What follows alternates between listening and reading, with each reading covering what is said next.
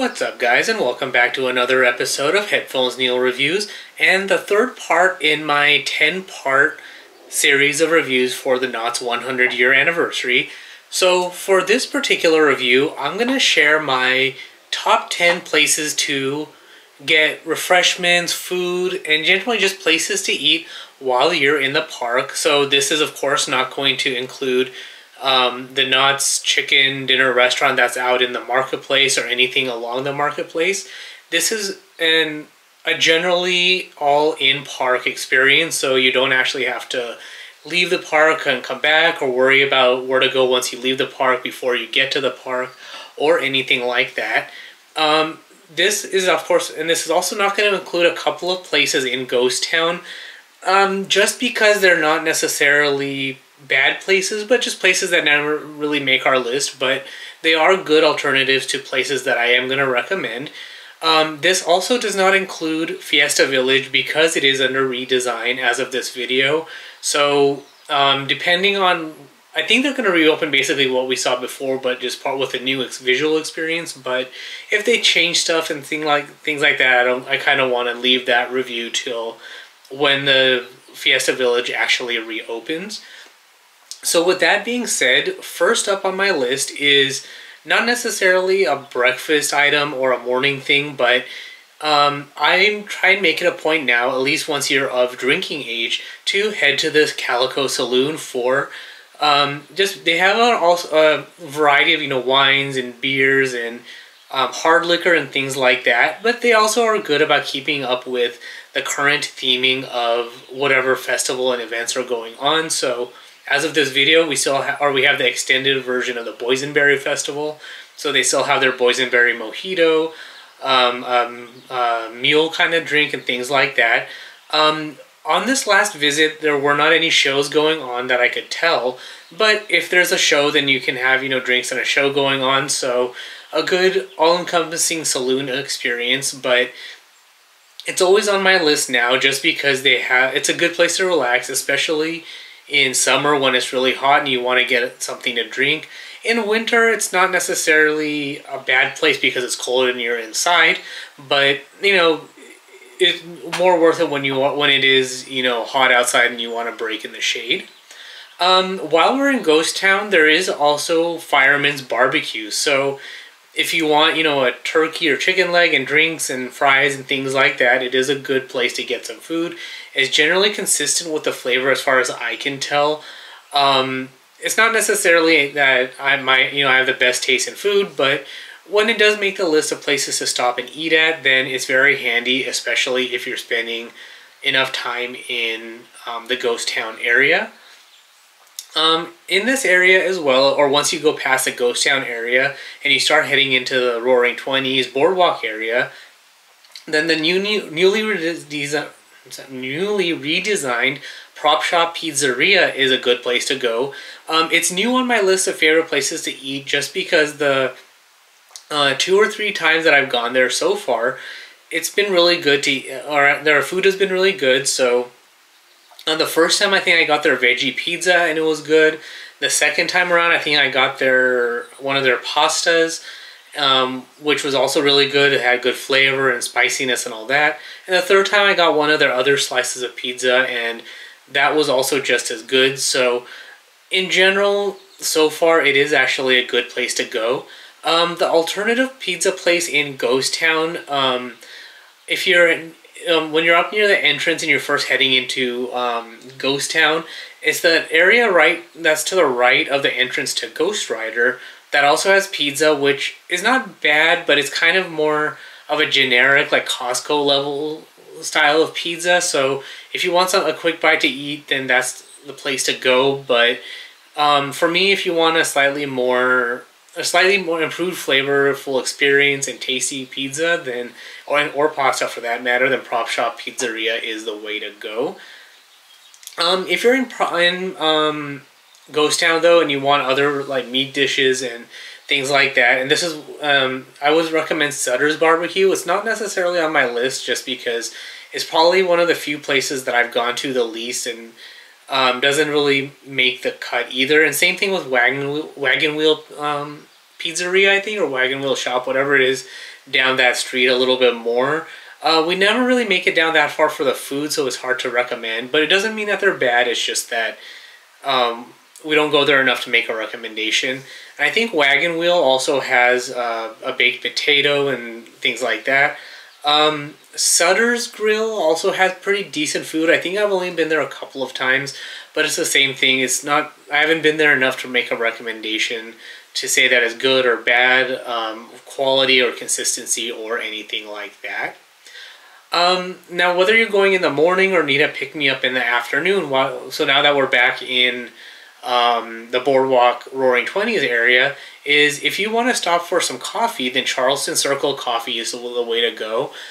This, for me, usually has a line, so there's not really a good time to go, but if you are waiting for other members of your group to go on a ride, or if you want just a break from sitting or things like that, then definitely get in line when you see that it's relatively short. They brew Starbucks coffee, so you kind of have to be a fan of the flavor of Starbucks coffee, but they have a good summarized menu of items, whether it's a latte, cafe americano, various teas and things like that, and then a few pastries here and there. But if there's a festival going on, then they do have a themed drink or two, like the boysenberry latte. So for me, I like coffee, so it's on the list. I've been there a few times, and it's really kind of hard to mess it up as far as coffee goes. But if you want something like that, then definitely check it out.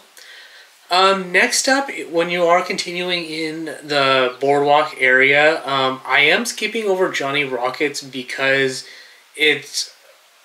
when I'm in an amusement park, I try to avoid the obviously name-branded places to go. So on this list, I'm not including Johnny Rockets or Panda Express that's out by the log ride, but I am going to recommend Coaster's Diner and the Boardwalk Barbecue, just because of how they're themed uniquely as far as name and menu items and things like that. So while they're, to me personally, they're pretty similar to like a Johnny Rockets, you do get a unique experience as far as theming, as far as a traditional like 50s and 60s America style diner and place to eat. So I would say think of the diner from Back to the Future where Marty meets the younger version of his dad. So that's kind of what you get with Coaster's Diner.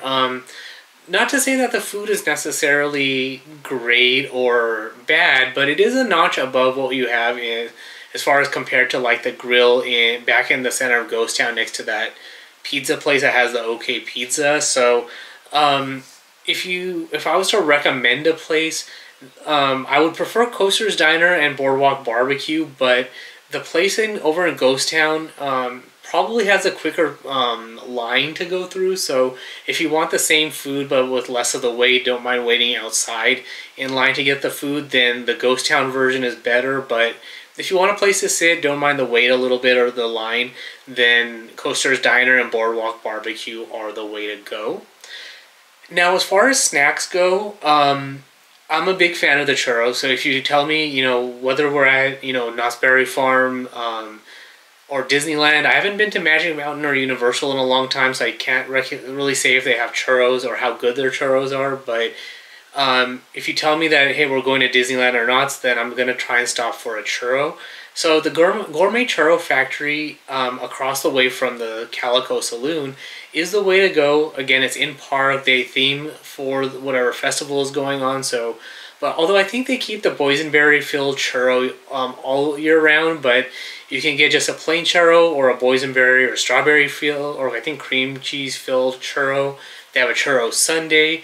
Right now they have these blueberry sugar topped bayonets, which is basically like these flaky pastry style dishes with some frosting on top. So this time around, I actually swapped the churro requirement for a snack with the bayonets to try it out, and I actually really liked it, especially if they're nicely warmed and flaky, which these were. So if you have a chance to get them, then definitely try them out. But as far as default choices go and nothing else, to get or nothing else I want to try, then the churro is the way to go. And the line is actually, for the most part, really quick moving and not very long. So every so often it will, pick up if a lot of people want to get the same thing. But I think I've been lucky, or at least I pay attention to when the lines are pretty short. So it's easy to get in line, get what you want, and leave. Now on the flip side, the ice cream shop that's right next to it, the lines are generally pretty long. You can tell usually by how long the waiting queue is, but for me, there are times when the line has been short and you can get through it pretty quickly, but I think because they're making, ice cream sundaes and then ice cream scoops and cones and things like that, it's really quick for the line to pick up and get really long. But if you're more of an ice cream fan or want like an ice cream sundae or something, then the ice cream shop is the way to go. For me, it's really more of a benefit in summer. I'm not really much for ice cream in the winter for obvious reasons.